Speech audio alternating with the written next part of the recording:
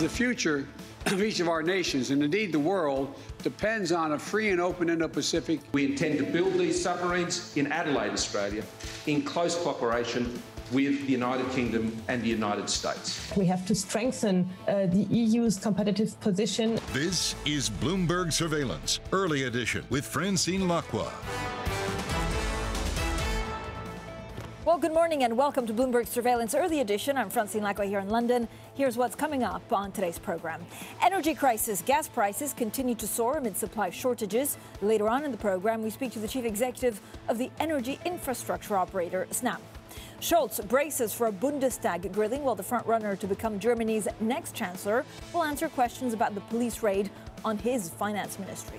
And in an effort to counter China, the US, the UK and Australia announce a historic security pact. France underscores the need for European strategic autonomy. Now, first thing is first, we have a packed show for you because we have a lot of news. But to the markets, and you can see we're seeing a little bit of a lift in these stocks here in Europe, gaining some 0.6%. Now, this is after we saw 6 consecutive drops in the S&P over in the US. That was broken yesterday. We're back at the records we saw in August. Futures in the US pretty much unchanged. The focus also a lot on crude oil. We'll have a big commodity check because there are concerns about the economy. There are, of course, concerns about what's happening in China with all of the regulatory crackdown. If we look at the individual indices, he's in Europe, but they tell us a better story of some of the technology stocks. For example, the UK technology and commodity rich gaining some 0.4%. The CAC 40, we'll spend a lot of time actually talking about France and the French markets because of the defense story. And then you can see the DAX gaining some 0.6%. The groups that are moving the most, I'm sure we're going to see travel and leisure, chemicals and energy. Again, this is a reflation, of course, a story to do with the economy. And then there's only one group that's on the lower side, basic resources. Now, let's take a broader look at the markets. Eddie van der Veld from our Bloomberg Markets Live team joins us. So, Eddie, thank you so much for joining us on a big day for commodities. I know you've been watching commodities a lot. What exactly is underpinning what we're seeing? Yeah, absolutely. I've just been astounded by the amount of niche commodity markets that are suddenly making their way into news. European electricity and, natural gas markets and so on, things that we don't normally very heavily focus on. But I mean, part of this story in Europe is there's 2 elements here. Number one, European natural gas storage facilities are still very low. We're talking about 70%, whereas at this point in the year, you were expecting them to be filled up very near the top, so that when you go into winter, you can start drawing down. Now, some of that might be met by Nord Stream. We don't know yet. By Nord Stream 2, we don't know but that's still coming. But the other problem is that the wind just hasn't blown. If you'll excuse me for a moment, this is sort of the perfect storm for European energy prices, but in all the wrong places. We'd had storms in the US, which has affected natural gas or LNG flows, but the wind hasn't blown in Europe, and that's put pressure on electricity generation, which then meant we rely more on our nat gas supplies, which has pushed prices significantly higher across the board. I mean, Eddie, I know this is a story, but I have to say, thinking that the UK doesn't have enough wind is something that, literally blows my mind. Talk to me about crypto. So we also heard from Ray Dalio saying instead of cash, you should go into crypto. Yeah, really interesting. I mean, Ray Dalio has a little bit of a problem here in that, his risk parity strategy relies on the lower correlation between stocks and bonds. And in this world of TINA, where there is no alternative, where bond yields are already so low that people are being pushed into stocks, there could very well be a case that, as bonds sell off, stocks sell off too, if we see a tapering situation. And that makes a risk parity strategy and even the 60-40 strategy very risky. And so he's looking for diversification. And if there's nothing else that Bitcoin offers, it does offer diversification. So, Eddie, talk to me a little bit about some of the regulation that could affect stablecoins and therefore could, I guess, infect the whole cryptocurrencies. I think this is the big risk to the cryptocurrency space at the moment. Regulation as a whole, probably good for cryptocurrencies because it means that there can be greater adoption. But at the moment, stablecoins is part of the backbone of the cryptocurrency space. And really what the regulators here are worried about is that a lot of these, like Tether and others, Tether is a 62 billion asset class. And basically what the regulators are worried about is that a lot of what it holds is money market instruments. So if there's a run on Tether, you could see a sell-off in these money market instruments, which could have a spill-off into the wider market. So there could be a feedback loop here, and that's why regulators are really worried about stablecoins. Eddie, thank you so much. This is a good day for Eddie van der Veld. We talk about his two passions, commodities and crypto, from our Markets Live team. Now, natural gas, as Eddie was saying, power prices in Europe have continued their record-breaking run, and now it's really raising fears about supply security this winter season. In an interview with Bloomberg, the Chevron chief executive warned of higher energy prices and supply crunches. Reliability matters and affordability matters, and so if costs go up, consumers don't like that. And if reliability goes down, it creates real problems. And so it's one of the reasons that we have to be very thoughtful about changing the mix. And I think what we're seeing in Europe right now is wind and solar are great, but if the sun's not shining or the wind's not blowing, people still need electricity. Mike Worth there, the chief executive of the world's second largest oil major, Chevron. Now let's get more from Bloomberg's Danny Berger. Danny, first of all, it's great to have you back. How long does it seem that this crunch will actually persist for? Yeah, the wind really being taken out of their sails. Another wind pun for you this morning. Well, we're on a roll. We are on a roll. The fundamentals, Francine, really do not look great. Eddie was talking about some of this. We also heard from Chevron there. Wind, of course, increasingly important for Europe and especially the UK. No wind means no power there. Also, gas stockpiles are very low, and Europe is frankly running out of time to build up those stockpiles before it gets cold. So that's the fundamentals. Here are prices. Front month Dutch futures here. You can see that they reached a record high just yesterday, more than quadrupling from the start of the year. We have seen that start to tail off today.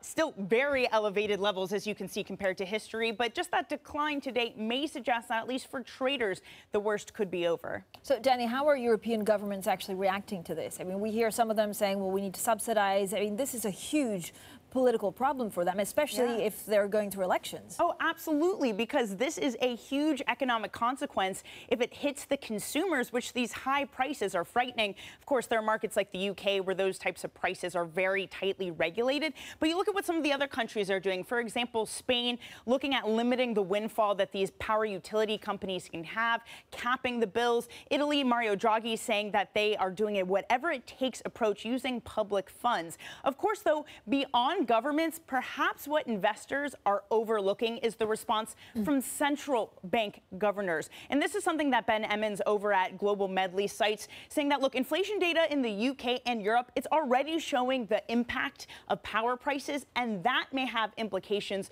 for decisions from the Bank of England and the ECB, Francine. Danny, thanks so much. Dan Berger there with the very latest on some of these higher gas prices. Now, later in the program, we'll also be speaking to the head of one of Europe's biggest energy infrastructure companies. He's now focused on hydrogen and renewables. Our conversation with Snam's Marco Alvera. In this hour, you can send your questions to IB plus TV Go, or you can tweet me at Lacqua.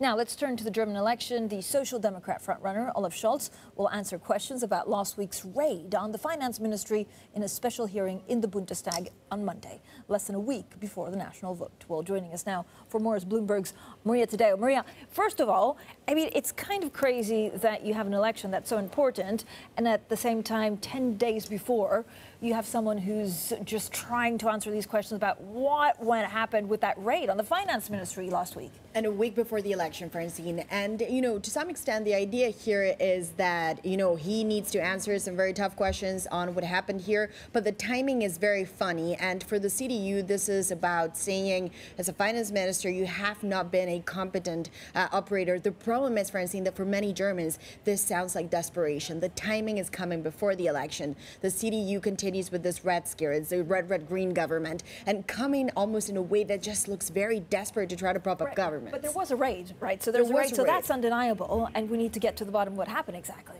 Yeah, but the timing of that raid, for many in Germany, and I was in Berlin up 2 days ago, many felt that this is something that was done to mess with Olaf Scholz. The timing of this is not because we want investigations or we want the answers to questions. This was about making Olaf Scholz look bad. Okay, that's quite a big allegation. Maria, talk to us about defense.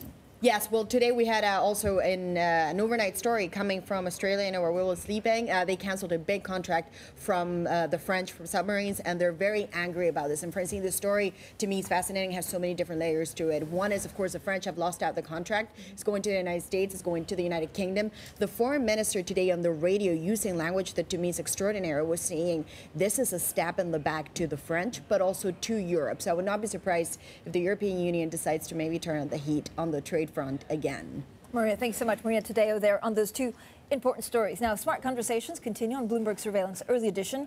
Later on in the program, we'll also discuss London Fashion Week, kicking off the autumn-winter season with the chair of the British Fashion Council. Now, more than the season, it's really a talk about visas, Brexit and shortages. We'll also talk energy prices with the chief executive of one of Europe's biggest energy infrastructure companies.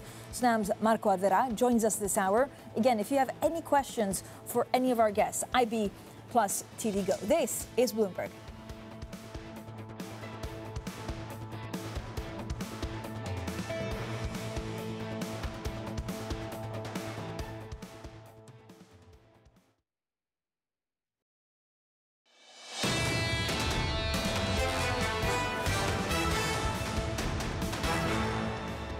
Economics, finance, politics. This is Bloomberg Surveillance Early Edition. I'm Francine Lacqua here in London. Now, coming up today, the ECB Governing Council member Olli Rehn speaks on monetary policy and international economic situation at a press conference. We also get U.S. weekly jobless claims and retail sales, which would play into the U.S. inflation debate. And finally, the German Chancellor Angela Merkel meets the French President Emmanuel Macron.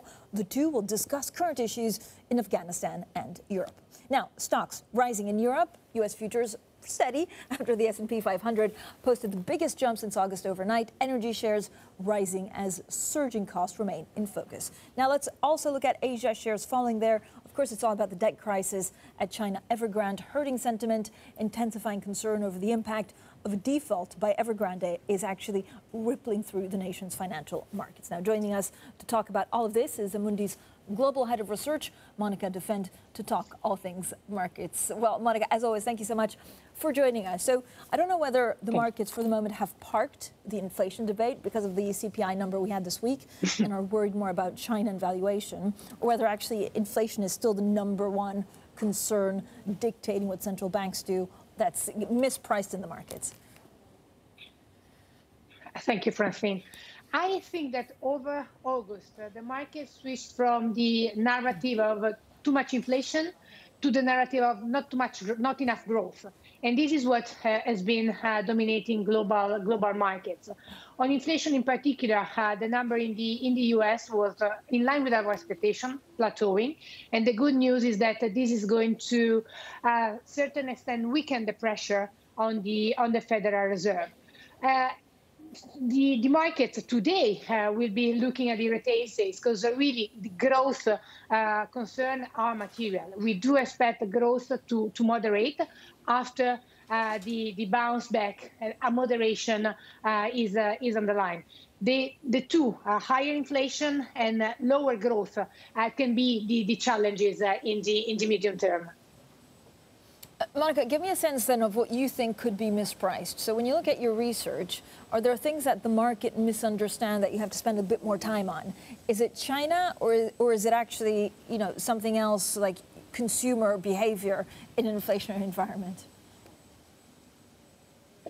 I think that the interest rates still remain the conundrum, because we know that interest rates have been moving far away from the traditional inflation growth pattern, and they've been biased by the influence of the liquidity flush that the central banks have been injecting. So this is where I see most of our concern. When it goes to China, a big transition is in place towards this modern socialist society, with the idea of having in the short term growth that is more sustainable and distributed in terms of wealth to people, at a time where they do not want any turmoil in the financial market. So the situation is quite complicated into China. They continue with the regulation. This will continue, so we remain constructive of China. but on those sectors that are more insulated from the regulation. And when it goes to the latest news on the market, we think this is part of the game where the government has to play between default or intervention. So if you look at COVID fears, and I guess the risks of variations, mutants, or booster shots not doing their work, what is priced in the markets right now? The market is pricing a kind of Goldilocks to come, still growth and inflation plateauing. This is what the market is currently pricing. We are a bit more cautious on that, meaning that in terms of overall equity exposure, we are neutral, preferring the relative space to temper the risk budget of the portfolio. Monica, give me a sense of how investors should play China. So you call this, they're trying to build a modern socialist country. At what point should we worry that what they're trying to do in China could actually hurt global growth? Well, the global growth spillover is something that we really have to look. But after the pandemic, we have seen this progressive deglobalization and look for self-independency, like in Europe. This is one of the clear strategies that state members have in place. This might insulate some of the spillover from Chinese slowdown.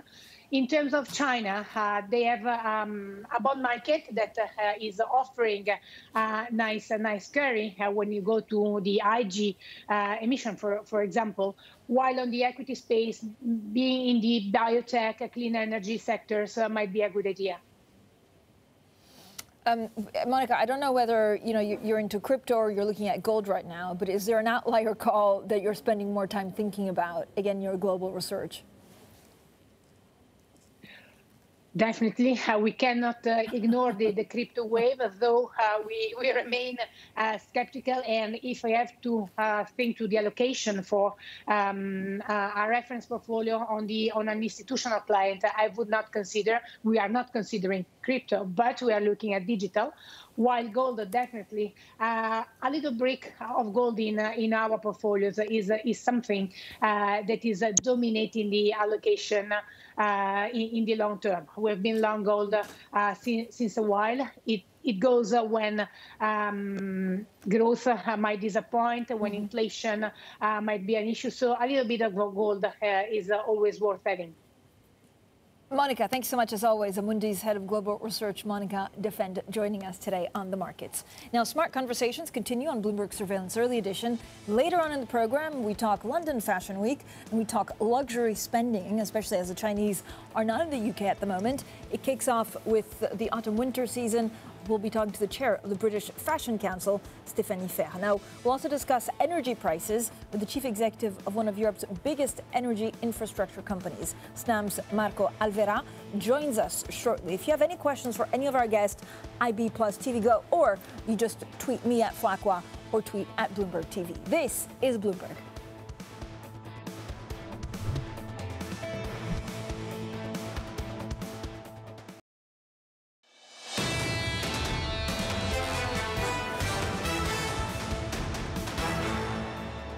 In order to make the best team win, we need to have a level playing field on the rules and regulations on a global scale. That's really important on the whole climate matter. The carbon footprint doesn't only happen within the four walls of a car manufacturer. It actually, it's created across the supply chain.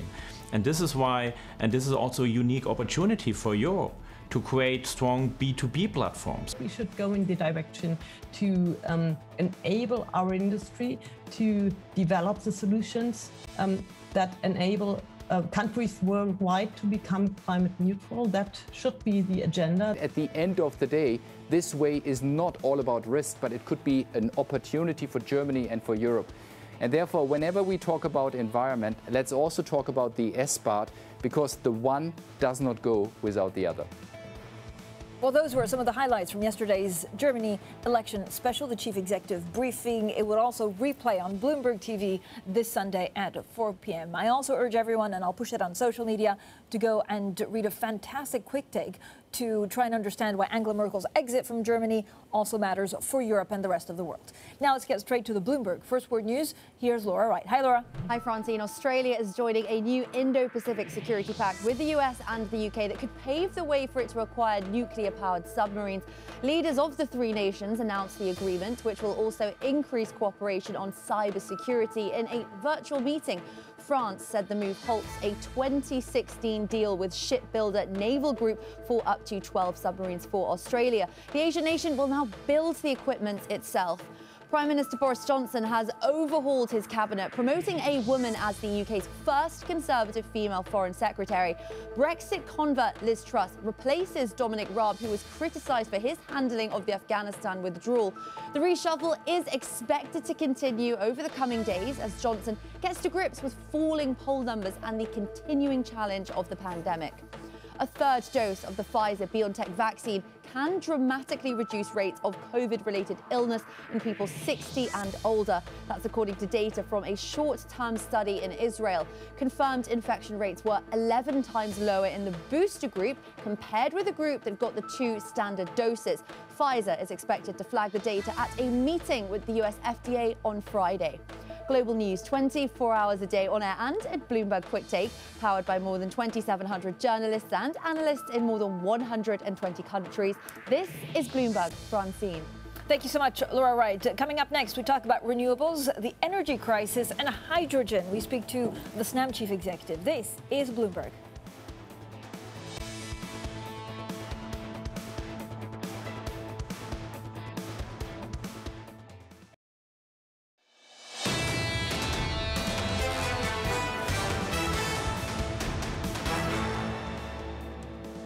Energy crisis. Gas prices continue to soar amid supply shortages. Later on in the program, we speak to the chief executive of energy infrastructure operator Snam. Scholz braces for a Bundestag grilling, while the front-runner to become Germany's next chancellor will answer questions about the police raid on his finance ministry.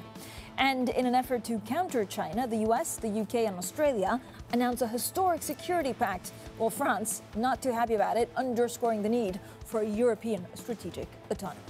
Well, good morning, everyone, and welcome to Bloomberg Surveillance Early Edition. I'm Francine Lacqua here in London. Now, natural gas and energy prices, you should know it by now, in Europe have continued their record-breaking run.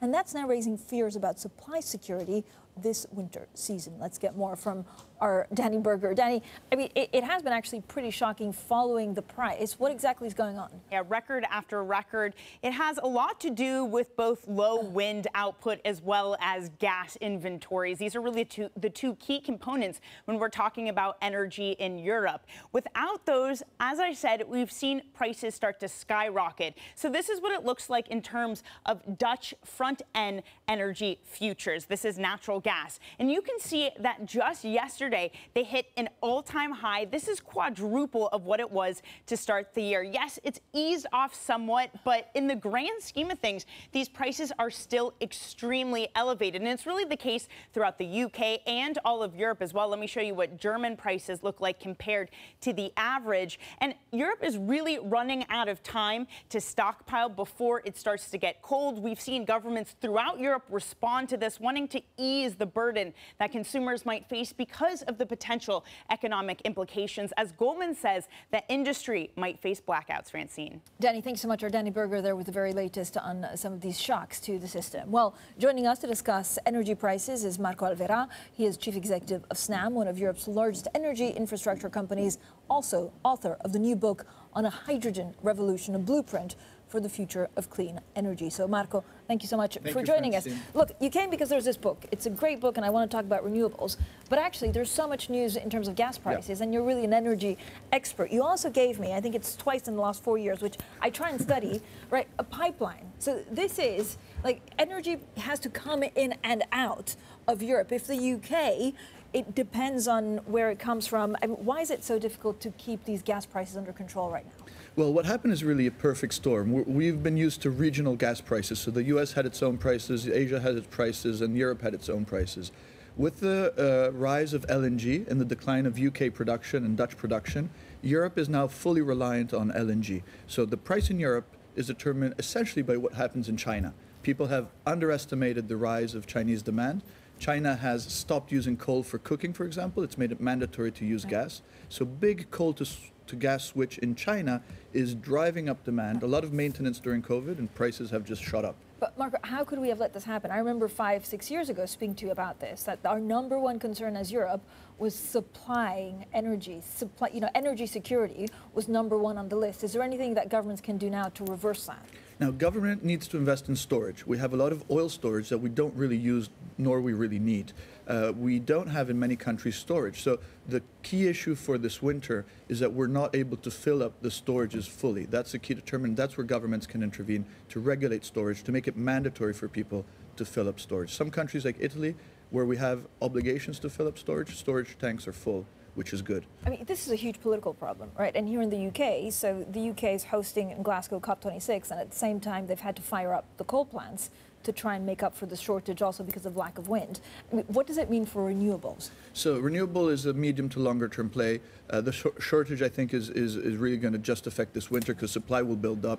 Renewables are much cheaper than the prices we've just seen a second ago. So the bottom line is solar energy in a sunny place costs 10, where gas today costs 70 euros per megawatt hour. So medium long-term renewables will address and fix all this because they are predictable when it comes to sun and they're manageable when it comes to wind.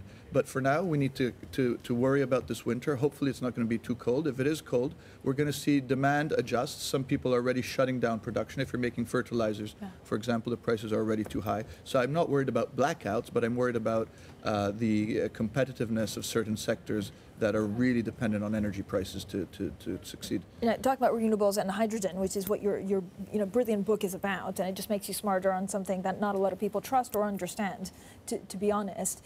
What price level do we need? So does it need to be cheaper than oil, or does it need to be cheaper than coal to have wider adoption? This is a key point. Our pledge, we're working with 7 companies, we're bringing it to the G20 and to COP26 in Milan and in Glasgow, is to make green hydrogen made from solar or wind energy cheaper than oil in 5 years' time.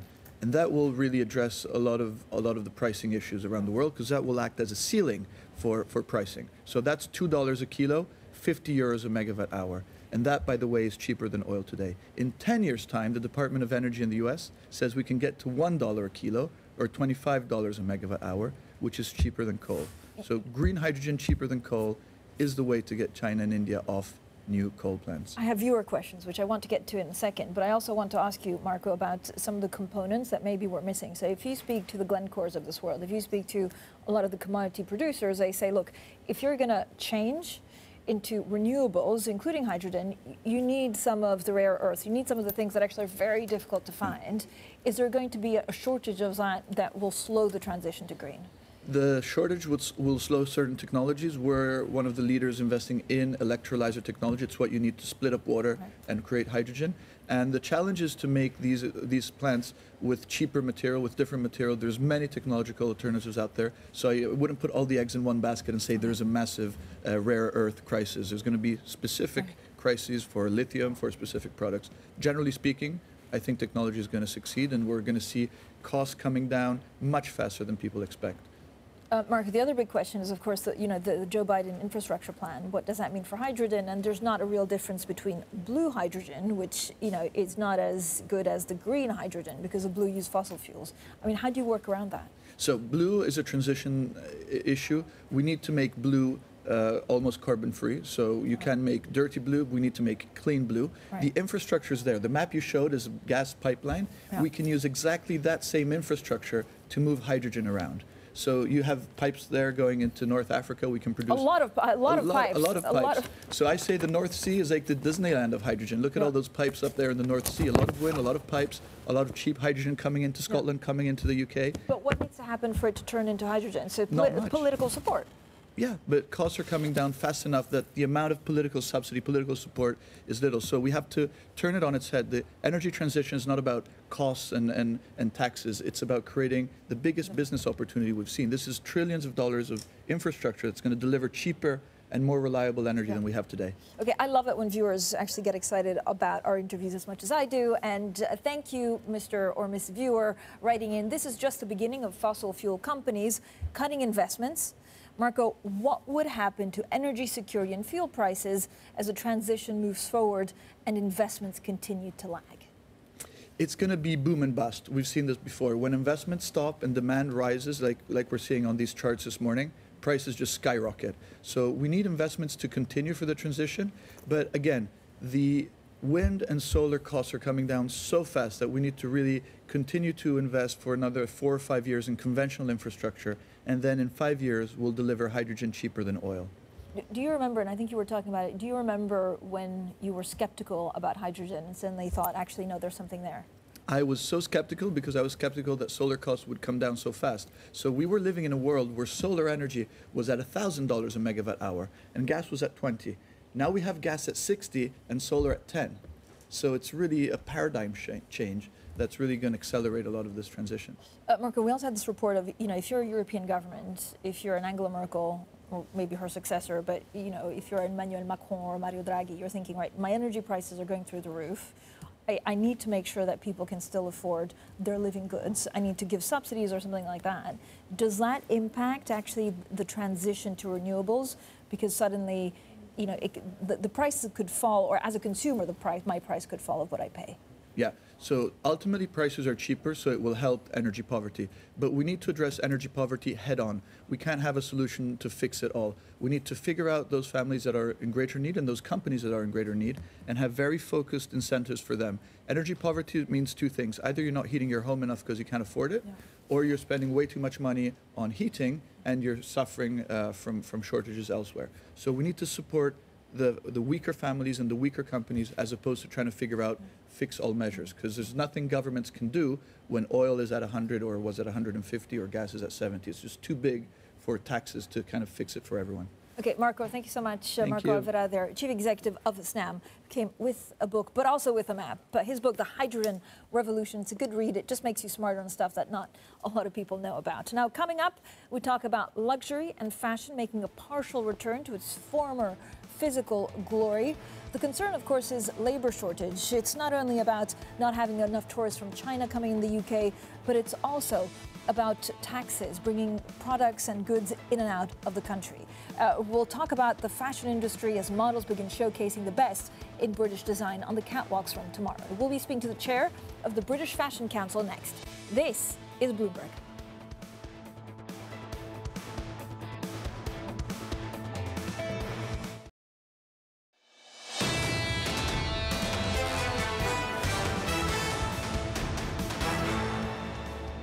Economics, finance, politics. This is Bloomberg Surveillance Early Edition. I'm Francine Lacqua here in London. Now, the world's fashionistas are descending on the UK capital for London Fashion Week, which opens tomorrow. It's an opportunity for top established designers to showcase their work alongside some of the very best emerging British talents. Now, for more on all of this, we're joined by Stephanie Phair, the chair of the British Fashion Council. Stephanie, as always, so good to speak to you. I know it's like a crazy busy week for you. The focus, of course, is on the business of fashion. How has the pandemic changed the way you look at what needs to be done, whether it's sustainability or circularity or even the impact of Brexit? Good morning, Francine. Thank you. Yes, it is a busy week and we're looking forward to Fashion Week coming back. We have over 130 designers, and it is a hybrid model. What the last 18 months have shown is that actually there is a value in having a very strong digital platform, which we, of course, at the BFC, British Fashion Council, were the first to pivot to digital. So it's wonderful. It's a platform for business, but also a very important cultural show of the strength of the UK economy. But of course, some of the challenges that you've mentioned are not helping us. So I think we have short and medium term challenges, which we've discussed before, the challenges around COVID and what will happen when the furlough program is sunset. And then, of course, challenges around Brexit. And those we've mentioned before. It's about import and export and all of the customs paperwork required. But it's also, and we're seeing it keenly, skills shortages in terms of highly skilled professions. And this is, the fashion industry is so multifaceted. It's not just about models or image makers. It's about manufacturers, textile, seamstresses. So these are some of the shorter term challenges. Stephanie, a lot of the focus, and I know you were leading the charge on this, is on sustainability, is on circularity, and actually what the fashion world, the luxury world can do to maybe minimize and help the green transition. What are we talking about in terms of, the steps that will really be taken? Like, is it too soon to say how it will transform the fashion world? No, I think it really is important. And I think on the eve of COP26, this is absolutely a time to shine the light on the contribution to the fashion industry. Not only from a negative perspective, we contribute 4 to 5% in greenhouse gas emissions, but also the opportunity that if we fix it, we can really move the needle in our race to net zero and the government's goals to their 2030 and 2050 net zero goals. So in practice, what does that mean? I'm delighted that this week we're launching our Circular Fashion Ecosystem Report, which was one of the first projects that we've launched as part of our Institute of Positive Fashion. And this is really looking at a blueprint for a circular fashion economy in the UK, because ultimately the only way to fix this is to move from a linear fashion economy where you essentially buy something and then there's no real end of life, to a circular one where we're being smart about the fabrics we use, we reuse it, we minimize waste, we minimize the waste in production, and ultimately new business models get created. And what's very important is this is about bringing together stakeholders, the consumer, industry, government, and to see this not as risk management, but actually as an opportunity for growth. And that's what's encouraging. But Stephanie, how hard is it to go through this really, frankly, massive transition at a time where, you've also, or your members have had to adapt to sell online, so because people didn't go into shop, the UK still suffering from the lack of outside tourists, especially from China?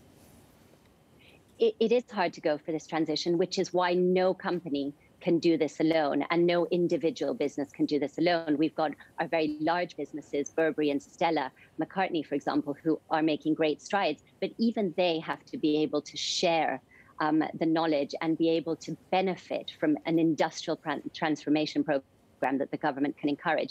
So it is difficult, but ultimately we need that blueprint so that it becomes economically more viable to become a more sustainable business. And interestingly, if you see some of the younger brands and emerging brands, they all have circularity built into their fashion model. They are seeing that the future from a consumer standpoint, but also for those who are following sort of the world of finance, money and impact investment is flowing into businesses that are future-proofing themselves. But Stephanie, how difficult is it, for the moment, for some of your designers and your, luxury companies to transition also in the way we shop? Like, not a lot of people still wear suits. Not a lot of people have, events in the evening. How, I don't know whether it's been the most difficult part for a lot of these designers, or whether it was just all around closing shops and going to online. So I think it's the difference between has there been a drop in demand, or has there been sort of a change in the way people shop? I think a bit of both. The good news is we think demand is recovering, but there's been a paradigm shift to online. So the difficulty that you're pointing at is probably the businesses that haven't really embraced the digital revolution. And there are still some, and who haven't been able to connect directly with their consumers. But we are seeing that coming back. We're seeing physical events come back. We're seeing people wanting to shop for occasions. So that's incredibly helpful. And it is a resilient economy. And a new Oxford economic study that's just come out for across the retail, so it does include beauty, states that actually we could surpass in terms of recovery and grow 20%, clearly from a lower base. But it is important, actually, to think about that growth in the context of building back better. Stephanie, thank you so much. Stephanie Phair there, the chair of the British Fashion Council, joining us this morning. Now, let's get straight to the Bloomberg Business Flash. Here's Laura Wright. Hi, Laura. Hi, Francine. Anti-government marchers in El Salvador have been protesting government moves to consolidate power and against the adoption of Bitcoin as a legal tender. Several thousand people marched in the country's capital, San Salvador. Demonstrations were largely peaceful, though one group smashed windows and set fire to a Bitcoin ATM kiosk. European car sales slumped in August, dropping 18%, even against last year's pandemic-depressed numbers. The European Automobile Manufacturers Association Aviation says total sales are now up just 13% for the year as output gets squeezed by the global chip shortage. The bosses of VW, Daimler and BMW have all warned the supply crunch will continue into next year. SpaceX has launched 4 civilians on a 3-day orbital excursion that could herald a new era in human spaceflight. The launch, dubbed Inspiration 4, took off from Kennedy Space Center in Florida aboard a SpaceX Falcon 9 rocket. It reached an orbiting height of more than 364 miles around 3 hours later. The passengers included a tech billionaire and 3 other U.S. citizens without specialized astronaut training. Francine, do you think you'd qualify for a mission? I mean, maybe if I think if I was a billionaire, I would seriously think about going into space. Otherwise, doing the hard work that goes with it without, the money to have my own private capsule. No, Laura, you? It doesn't look that comfortable, I must say, but I hope that their positions changed once they were in orbit. Yeah, but what conversations you would have actually at dinner parties afterwards? Maybe it's worth just for that. You'd entertain all your friends for decades to come. That's your Bloomberg Business Flash with Laura Wright. Thank you, Laura. Now, coming up, the new security pact between Australia, the UK and the US brings a rift with France. So we'll get into the issues next. This is Bloomberg.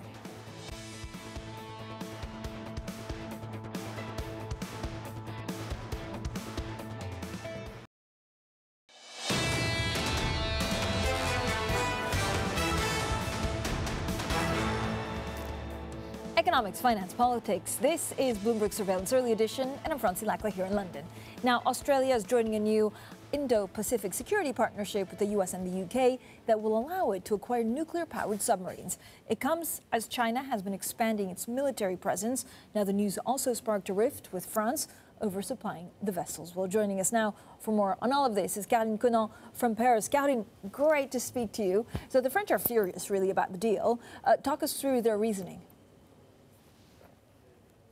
Yes, technically this contract was dubbed 5 years ago the contract of the century. $66 billion for 12 nuclear submarines that were going to be built in Normandy and the west of France by this group called Naval Group. Thales, the French defense company, actually owned 35%. They had to issue a statement this morning saying, don't worry, we are maintaining our financial targets despite the withdrawal of Australia for this contract. The foreign Minister of France, Jean-Yves Le Drian, said he was very angry. There was trust betrayal from Australia. And in fact, he was also angry at the US, calling Biden's declaration yesterday brutal and saying there was like a stab in the back for France. In fact, this contract was supposed to employ hundreds of French people, but also Australians, because it had suppliers in Australia. In fact, they just signed a supply contract for $1 billion for Australia for this French contract. Yeah. So clearly, this is a blow for French diplomacy, the French industry, and underlines the needs for more autonomy of the French and European defense industry, according to the government here. Kailey, in 20 seconds, also Angela Merkel meeting Emmanuel Macron in Paris. Yeah, and she's lived through 4 different French presidents, 16 years as Chancellor, so clearly this is going to be the last dinner at the Élysée Palace for Angela Merkel, and perhaps after her departure, the shift to become the de facto European leader will go to Emmanuel Macron, that at least if he gets re-elected in 7 months' time. Kailey, thanks so much. Kailey Leinz there, really speaking to the changing face of Europe because of various elections, Germany and then France. Now, Bloomberg Surveillance Early Edition continues in the next hour. Matt Miller joins me out of London. He's in London. Watch out, London. Kailey Leinz will be in New York. This is Bloomberg.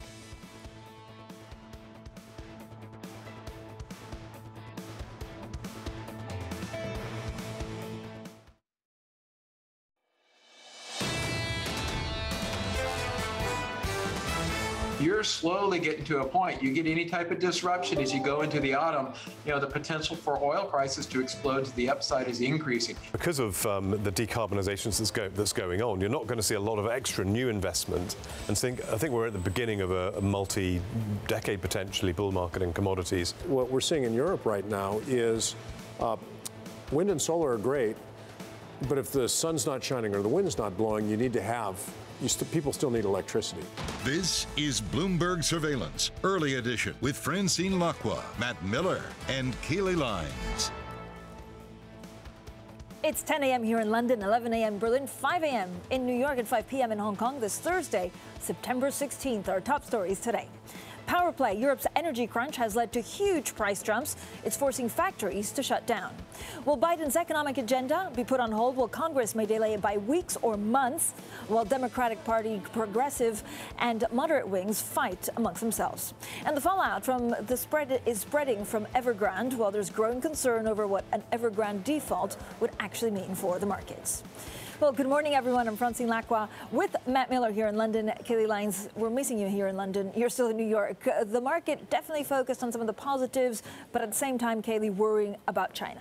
Yeah, I have to say, Francine, I'm feeling quite lonely on set here in New York. I'm very jealous that you and Matt get to be together this morning. As for what the picture looked like in Asia, while things are positive, more so in Europe, it was a deeply negative session in Asia overnight. Red really all across the screen, stocks down in Japan, South Korea, China, and the underperformance coming from Hong Kong. The Hang Seng Index actually re-entering a bear market. It is heading for its worst week since March. Now, of course, there's a couple stories at play there. On the one hand, you have the continued regulatory crackdown from China, this time on casino operators, and those stocks fell again in the session, down about 5.7% as a group. And of course, the other story we're watching, as Francine said, is China Evergrande. The situation seems to be deteriorating every single day. 2 more rating downgrades today, a lot of concern about default, and that is spreading throughout the property sector. The Hang Seng Property Index down 3.4% overnight. Now, of course, there's another asset that is impacted by the property sector, and that is copper. In that property development, very key for demand. And concerns about that and a broader slowdown in China's economy weighing on copper futures this morning, down about 1.8% when it comes to LME pricing. Finally, I just wanted to point to the Japanese yen, a little bit of a haven bid earlier, but right now it's essentially flat against the U.S. dollar. As for the picture here in the U.S., we actually saw a gain on the S&P 500 yesterday, the second time in 8 days that has happened, so we will see if we continue that today. Right now, it doesn't appear so. Futures have been fluctuating, but we're down about 3 points on S&P E-minis. Not a lot of movement in the bond market. We're up a basis point on the U.S. 10-year yield, sitting right around that 131 level. It is a broadly stronger dollar story this morning. And crude, I would note, was down earlier, but now up for a 5th day in a row. It's up more than 6% over the last 5 days, Matt. It's a supply side issue, but right now, WTI crude trading at $72.76 a barrel. Yeah, continue to watch commodities for sure. Okay. Also, in terms of equities here in Europe, we are seeing a ton of green on the screen. The FTSE MIB in Milan up more than 1%. The DAX and the CAC both up a little bit more than 0.5%. 0.8% gains on the CAC Caron and on the IBEX in Madrid. So across Europe, we do see gains in equity indexes. I would like to note one equity in particular. Up in Ireland, you see that there's a 2% gain. Maybe you can't see it, but it's very bright up there. That's because Ryanair is such a heavy weighting, and Ryanair is boosting its forecast big time for carrying passengers in the coming years. In fact, by 2026, Ryanair sees 50% passenger growth from pre-pandemic levels. That's up from 33% previously. They expect to carry 225 million passengers in 2026, and this is driven not only by growth in demand, but also by growth in their 737 MAX fleet, their Boeing fleet. So this is really boosting airlines across the sector. It's going to be boosting or plane makers, I should say, as well. Look for anything connected to airlines to rise today because of this Ryanair news. Here you can see the shares up more than 5.5% in Dublin. Francine? Yeah, and we're, of course, looking at energy prices. I mean, without a doubt, one of the stories of the day that's really concerning. I mean, I don't speak about fertilizers that often on TV, but of course, this energy crunch. But when you do. But when I do, we go full on ahead. It's forced a major fertilizer to actually cut and shut down 2 UK plants. Now, look at what's ahead today. There's more U.S. data coming out. Traders will be watching for retail sales and weekly unemployment claims. Now, there will be an informal meeting of EU Trade Policy Committee in Slovenia, 1 p.m. New York time. The German Chancellor Angela Merkel will also meet French President Emmanuel Macron for dinner in Paris. They're expected to discuss Afghanistan and European issues. Now, we had this whole, I came in and I was like, this is kind of a big deal just because, Angela Merkel's stepping down on the 26th of September. Now, this not only changes the face of Germany, but also of Europe. But then you kind of wonder, meeting with Macron, if it really has any impact on foreign policy. Right, she's a lame duck chancellor, Right. but I think she's still such a powerful figure in global politics that it's still important to watch. And such a brain. And such a brain. She's a chemist, I believe. Her husband's a physicist, or maybe it's the other way around. I thought your Germany special was amazing yesterday, and I have to just say, I got so much feedback from clients, from friends of mine in Germany, just who watched the show. I mean, having Christian Saving on a panel with Joe Kaiser for, what was it? An hour. An entire hour was just so cool, and I hope that we'll be able to use that throughout the rest of the week. I mean, going up to the election, it's very cool. You know what? Although I like Kaiser had his blazer on like a cape, almost like an evil Bond villain. I love that. I quite loved it. And he was giving back, I have to say, to some of the other chief executives. What was interesting is that they all asked for a real concrete economic plan from whoever becomes the next They chancellor. want a little bit of spending energy. They want a little bit of fiscal power The to help. details. Exactly. Now, natural gas and power prices in Europe have continued their record-breaking run, and now it's raising fears about supply security this winter season.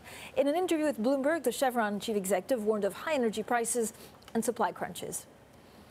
Reliability matters and affordability matters. And so if costs go up, consumers don't like that. And if reliability goes down, it creates real problems. And so it's one of the reasons that we have to be very thoughtful about changing the mix.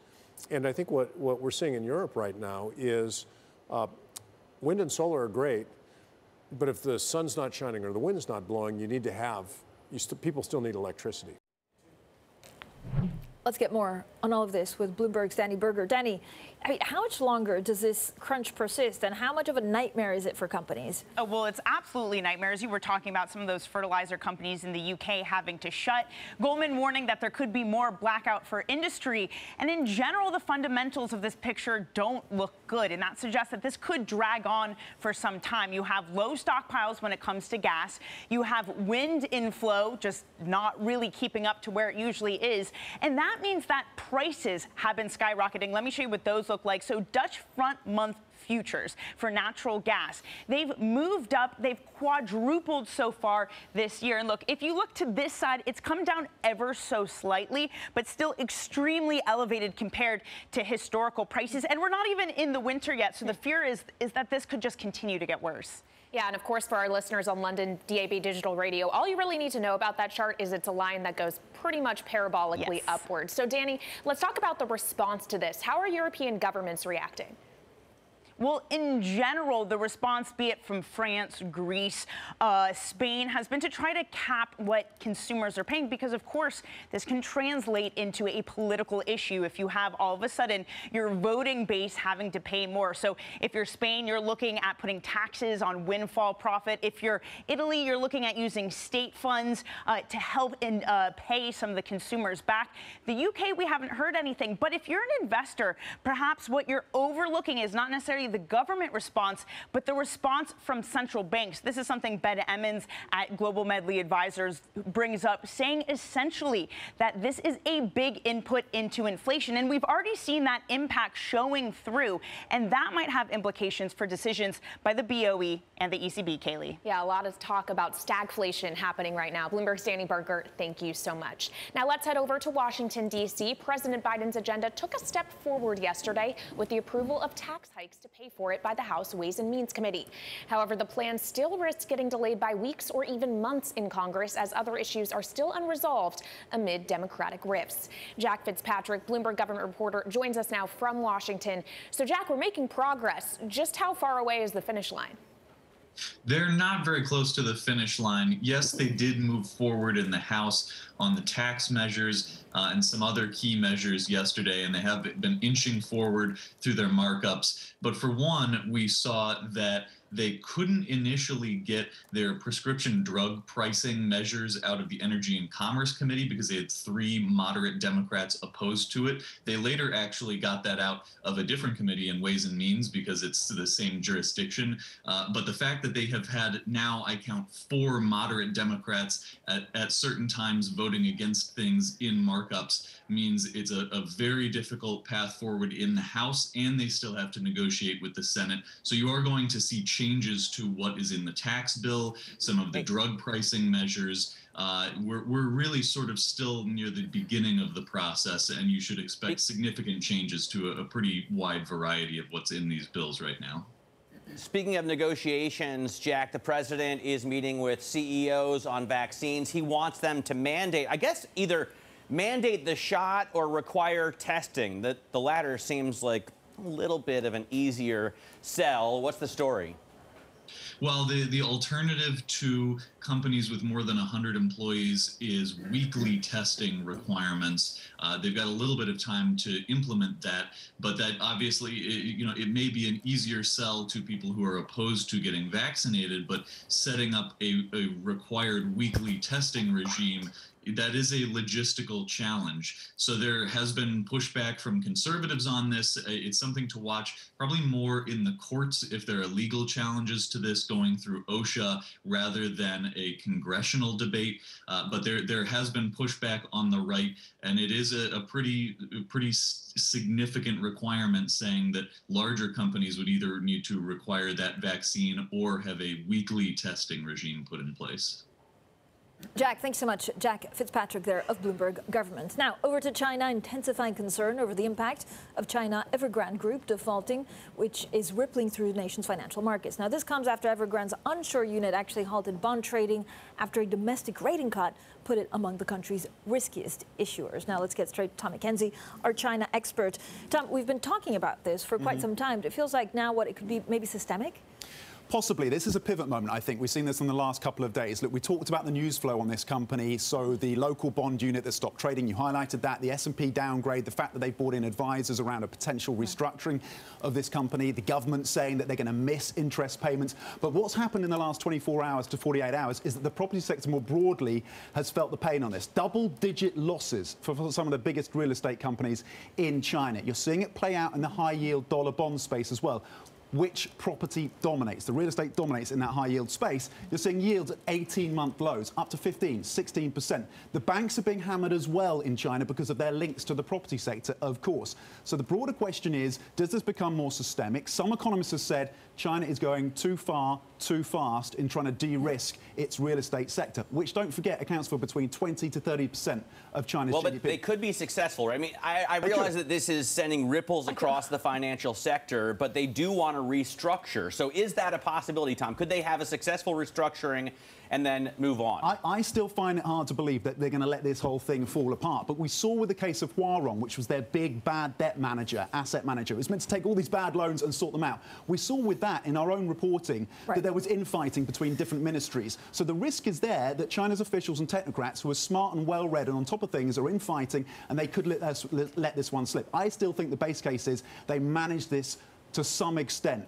The risks are there. And again, the question marks about if they're going too far and too fast. And anyone who thinks that Evergrande is isolated, by the way, in terms of using wealth management products and doing some dodgy dealing, they're living in cloud cuckoo land.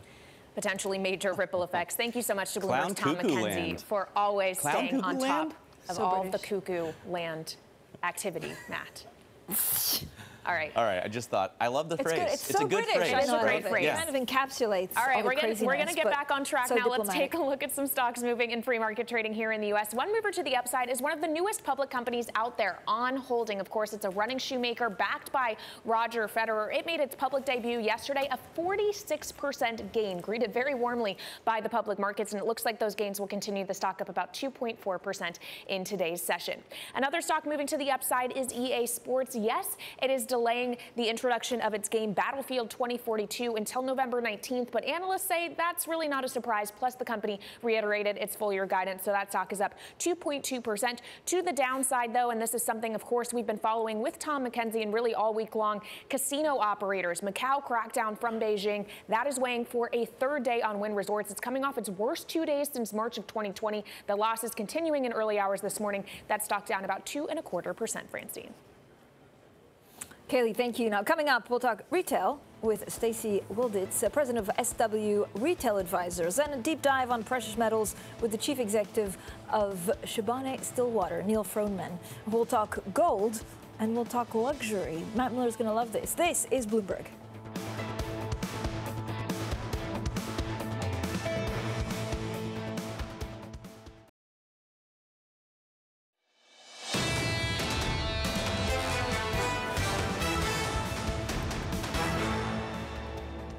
This is Bloomberg Surveillance Early Edition. I'm Matt Miller with Francine Lacqua here in London. Kailey Leinz is out in New York. I saw an amazing chart on the MLive blog today. And for those of you listening on London DAB digital radio, I'll just recommend get on your Bloombergs when you get to the office or when you get to your terminal back home, if you have one there. Check out MLIV Go for this chart. It goes all the way back to the year 2002, and it shows the U.S. Empire State Manufacturing Survey, its prices, basically inflation. It also shows manufacturing delivery time. And it's amazing the breakout we've seen. So many people have said this inflation is not like the inflation we saw in the 70s and 80s. David Rubenstein was saying, if you think this is inflation, then you haven't lived. But it is serious compared to the last 20 years. I mean, we're seeing 50% inflation in prices and a 40% rise in delivery time. So, Noor, it's a real problem. Noor Al-Ali joins us from Bloomberg Markets Live from the MLive blog. And what do you see, what do you hear from clients in terms of the inflation that we're experiencing? Well, realistically, there are two camps, right? The first camp says, by the way, look at the energy crunch. We've been seeing inflation and prices rise persistently throughout this year, and that's a concern. But you've got also Camp Fed that says, hey, no, it's transitory. It's absolutely fine. Even if the CPI print will come in a little bit higher than our 2% target, it's still within range. I don't know what that range is, of course, because it's quite elevated. But here we are right now. I mean, I love the fact that Ray Dalio said, you know, if you haven't lived through inflation, you haven't lived. I felt like a very rich 4-year-old when 1,000 liras in Italy, it was like worth $50, like 50 cents or something like that. Nora, how do we know if inflation is sticky? So if I buy my cappuccino double the price or 30% more than last year, does it readjust when supply chains go down? Well, look, I mean, that's really the question. That's according to the suppliers of whether or not they choose to reduce their prices. And now I know a lot of the times now we're talking a lot more about stagflation and all of that stuff. Yes, stagflation. The mentions of stagflation have jumped. I saw that chart this morning as well. So more and more people are coming on our programs and saying stagflation is a real concern. And people freak out. Markets freak out. I wouldn't freak out. I'm not too concerned right now. And I think my Eddie colleague and I were talking a little bit earlier about that. I mean, look, a stagflation environment is you know, when inflation comes in pretty high, when employment is quite high, and then growth is kind of slowing down as well. But realistically, growth in the United States is quite high, even at the level that it is right now. Even if it comes down from that to the 2-3% level, that's still quite high. I mean, I wouldn't worry about that so far. Realistically, I'm more worried about the energy crunch and gas prices right now in Europe. Yeah, especially if you're a company that has to rely on that. There is something you're worried about. Yes. Good. Okay. Yes. As long as you're worried about something. I always say it's good to worry about 30% of the things, but not maybe 70%. Nora Al-Ali there of Bloomberg Markets Live. Now, for more market analysis from Nora and her team, just go to MLIV Go on the Bloomberg terminal. We'll have plenty more market reaction coming up. This is Bloomberg.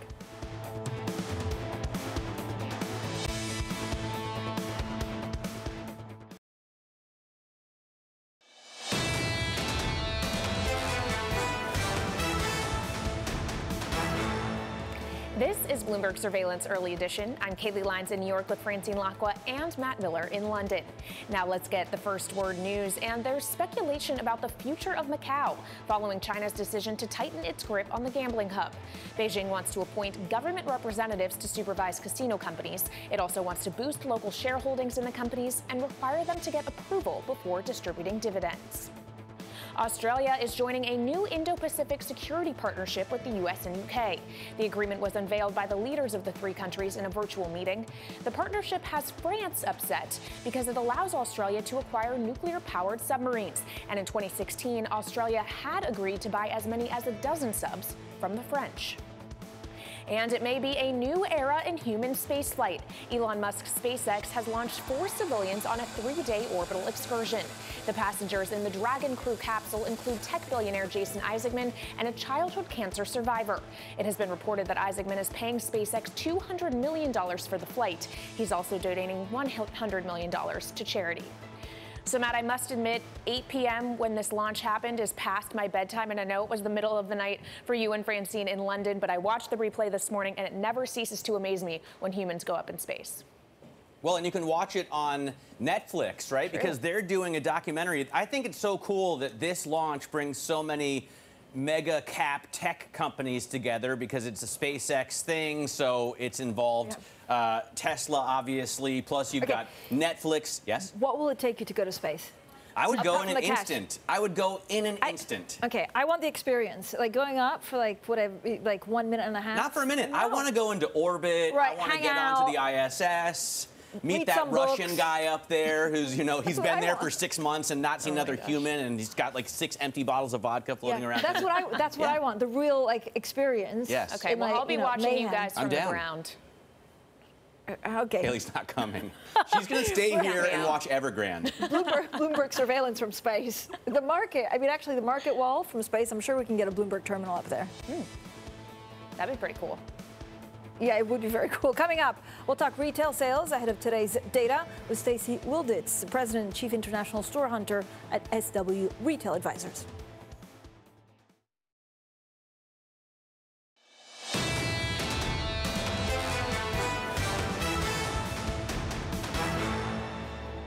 This is Bloomberg Surveillance, early edition. I'm Francine Lacqua with Matt Miller in London, Kailey Leinz in New York. Matt, so we talk about the markets. We saw the S&P 500 after 6 days of going down straight yesterday, finally going back to levels we saw in August. And then that Goldman Sachs headline about the Bank of England, they are expecting interest rates to go at 1% by 2022. We also saw the similar move by Bank of America. This is inflation, and inflation in the UK is probably higher than anywhere else, also because of Brexit. Yeah, Brexit really doesn't help. And you've got not only the shipping costs and the labor shortage, but now you've got energy prices that are off the hook. So it's really driving prices up around here. And yeah, Goldman Sachs expects the BOE to hike rates in May of 2022. The BOE is going to bring its bank rate to 1% by the fourth quarter of 2023, according to Goldman Sachs. So I don't know if that's their terminal rate forecast, but back up to 1%, which in today's world seems like a lot. It's a lot. Yeah. It's a lot, especially when, you know, you are where you are with mortgages right now. Now, Kailey, Matt mentioned the energy story. How's it all playing out in the markets? Well, definitely in terms of natural gas prices, we've seen that play out. But the broader markets in Europe really don't seem that concerned, and that the stock 600 is actually higher right now by about 0.75%. The only two sectors not in the green are utilities, so that may tell you something right there, and basic resources. I'll have more on that in just a second. When it comes to S&P 500 futures, as Francine said, we did have our second update in 8 days yesterday. Right now, though, it doesn't look like those gains will hold. Not a lot of movement in the futures market. We're down, though, by about 0.1% on S&P 500 futures. In the bond market, yields are ticking higher. We're up the better part of 2 basis points right now on the U.S. 10-year yield, sitting right around 131. And then, of course, I talked about how basic resources in Europe is down. That is an industrial metals story largely. A lot of this has to do with concerns about growth and property development in China. But copper is under pressure today, futures down about 1.7%. And that move lower in copper is reading through to some equities here in pre-market trading in the U.S., one of them being Freeport-McMoRan, the materials company. It's down 1.6%. And then, as we've been discussing all program and really all week, the casino crackdown in Macau on the part of Beijing continuing to weigh on U.S. casino operators that also operate in Macau. Wynn and Las Vegas Sands each down about 2.75% at the moment.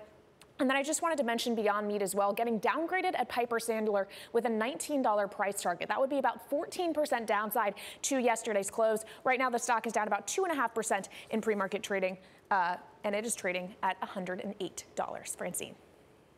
Now, investors awaiting U.S. retail sales coming out a little bit later today. Joining us now is Stacey Wilditz, SW Retail Advisors President. Stacey, thank you for joining us. So how exactly has consumer behavior changed? Are we spending less frequently but shopping more, or are we just shopping online?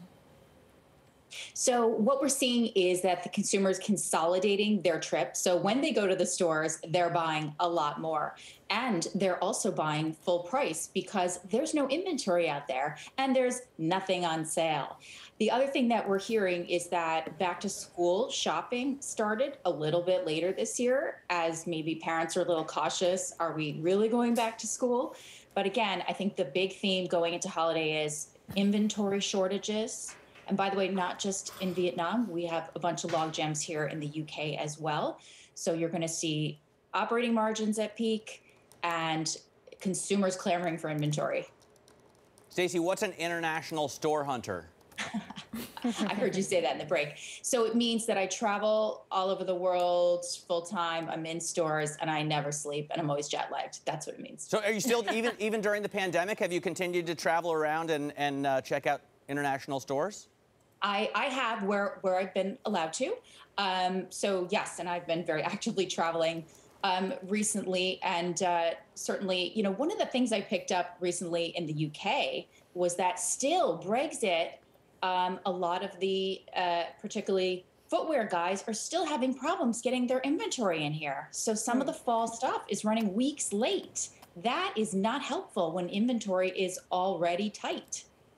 Well, let's kind of talk about inventories and supply chain issues. We saw Nike getting downgraded at BTIG earlier this week, not because of anything having to do with demand. It's all about supply and factory closures in Vietnam.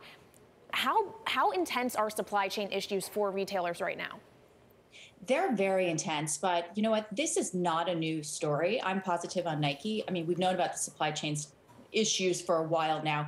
So I think certainly when you look at Nike and half of their footwear is coming out of Vietnam and Vietnam is shut, that's a major problem. And they're doing their best to shift it elsewhere. However, long term, if you think about all these brands now that are crunched for inventory, what they're doing is they're selling full price. They're training the consumer to pay full price and not expect discounts. Okay, yeah, so it's a really interesting point, Stacey, because obviously higher input costs, they then try and pass those on. But is there any sign that consumers are getting less tolerant for those price increases?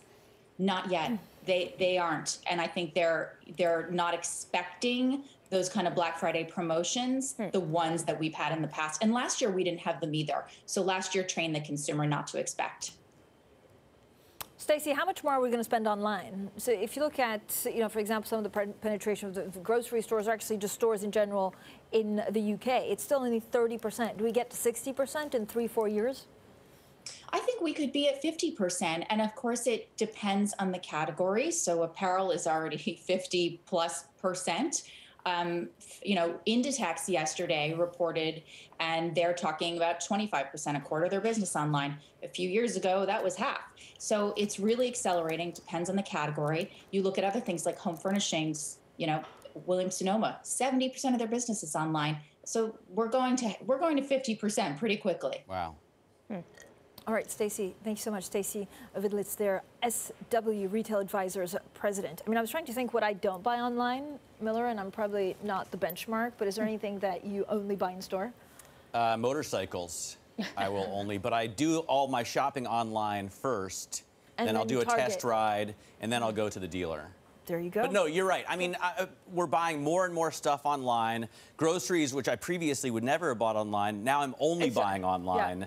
And there are things, you know, like toothpaste and toilet paper that are just like definitely on subscription at Amazon. So I mean, the only thing that holds me back is something that I could return. I'm just too lazy to return. So that's the only time where if I'm not sure, I'd go in brick and mortar. Now, coming up, Commodities Check, we speak with Neal Froneman, rather, Chief Executive of Sibanye Stillwater, a precious metal mining company. I'm sure I butchered the name, so we'll get the right pronunciation as well. Sibanye. It's Sibanye.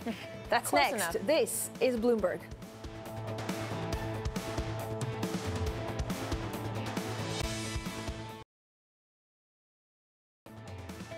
This is Bloomberg Surveillance Early Edition. You're looking live at the Principal Room. Coming up later today, Richard Thaler, Chicago Booth School Professor of Economics and Nobel Laureate. This is Bloomberg.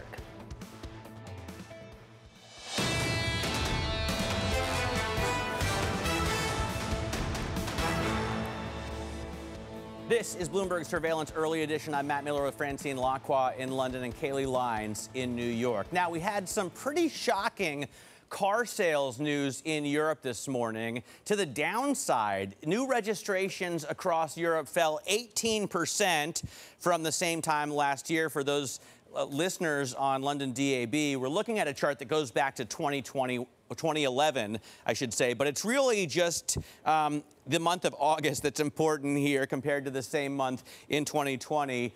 A big drop, and if you look at the full year, we've still seen growth over the horrible, terrible, no good pandemic year, but that growth has really been slashed. In fact, at the mid-year, we were up about 50% compared to last year, and now we're only up about 33%. So it's really come down as the chip shortage has impacted the production of cars. And the impact of the chip shortage on the production of cars then also affects the demand for precious metals like platinum and palladium, which are used to make catalytic converters. You don't need as much of that stuff if you can't produce as many cars because of the chip shortage. Joining us now to talk about precious metals is Neal Froneman, the CEO of precious metal miner Sibanye Stillwater. Neal, thanks very much for joining us. How do you see the impact of the chip shortage affecting the precious metals space? Yeah, good morning, Matt. The disruption that has been caused by the pandemic, you're now starting to see play out in things like chip shortages. There's other supply chain issues, and it's not a demand problem. This is a supply problem of components that go into cars. So we expected a volatile, let's say, normalization period before things get back into balance. And you're seeing it play out now. It is certainly not a demand problem. It's rather a shortage of supply. Demand for vehicles is as high as it's ever been. And in fact, it's reflected in secondhand car prices and so on. Of course. We have expected this and we've planned for it, and it'll probably continue into early 2022 as supply chains. Well, Neal, let me ask you, the demand is high, of course, but producers, a lot of them, at least they're telling us that they're switching over to electrification, to EVs. And what I wonder is, if you no longer need a catalytic converter, but you still need a ton of silver for your electric vehicle motor, do you see a shift in the demand for precious metals? We see a transition, Matt, but this transition to electric powertrains is going to take a long time, probably 5 to 10 years before you really start seeing the overall impact. And I want to point out that electric vehicles or electric powertrains are not only driven by batteries, they are also driven by fuel cells, which also use some of these precious metals. The other thing I want to say is there's good history that says when a new technology replaces an old technology, everyone always overestimates the impact of the new technology. In other words, the old technology also improves at the same time. So this shift is going to happen. Don't get me wrong. It's going to happen, and it needs to happen. It's the right thing, but it's not really going to have a significant impact on precious metals because there's a transition to the hydrogen economy as well. But Neal, at the same time, I keep on hearing from some of the rare earth producers and some of the miners that there's going to be a shortage of some of these critical components used, or some of these critical metals used for components and chips, and for example, hydrogen, some of the electrocatalyzers that will come at the forefront in 5 years. So are we underinvesting in this space? Absolutely. You're going to see a shortage of what we call green energy metals across the entire landscape. And that's why we feel as a company, we're in such a good position. Whether you talk lithium, whether you talk platinum, iridium, any of those metals, the only one that is really under risk in the longer term is perhaps palladium, but all the rest have very good fundamentals. Neal, what's the most concerning thing about the chip shortage right now? How much does it actually shift prices in the short term, 6 months, in the longer term, and in between? Yeah, I think that what we will see and experience is in a lot of inflation, because there's no doubt that the chip suppliers are going to use this to push prices like any commodity does under a deficit scenario. That may impact the demand for cars. It could even create competitive technologies, not technologies that are going to affect us. But in the longer term, I also think there's some good that's going to come out of it. I think the regionalization of supply chains, which the pandemic has highlighted, and hence you would have seen an announcement we made this morning of investing in a lithium project in the US for US battery manufacturers. So regionalization is going to happen to make sure there's security of supply as well. But let's talk about what it actually means for prices for platinum group metals. What is your expectation on the trajectory of prices, given that they have softened a bit in recent weeks? Yeah, so I've always maintained that something like rhodium should be at about $10,000 an ounce. It's happened to come down to that now. I think palladium is stable for the next 4 or 5 years, probably at about $2,200 an ounce. In my mind, there's going to be a transition where palladium is replaced with platinum, and platinum prices should go back up to around $2,000 an ounce in the longer term. And we certainly don't use that in our planning, but that is my expectations. We're more conservative in our planning. Neal, thank you so much for joining us. Neal Froneman, their Sibanye Stillwater Chief Executive. Now coming up, a new era in human spaceflight. More on SpaceX's successful launch next. This is Bloomberg.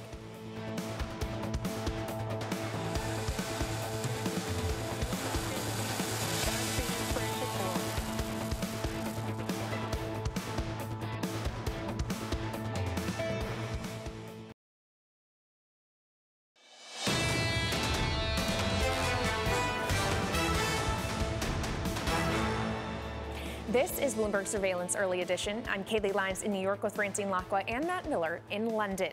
Well, I know Francine and Matt were very jealous yesterday when SpaceX successfully launched 4 civilians on a 3-day voyage circling the Earth. Now, the flight, dubbed Inspiration 4, is a milestone for the company. Our correspondent Ed Ludlow was at the Kennedy Space Center for the launch.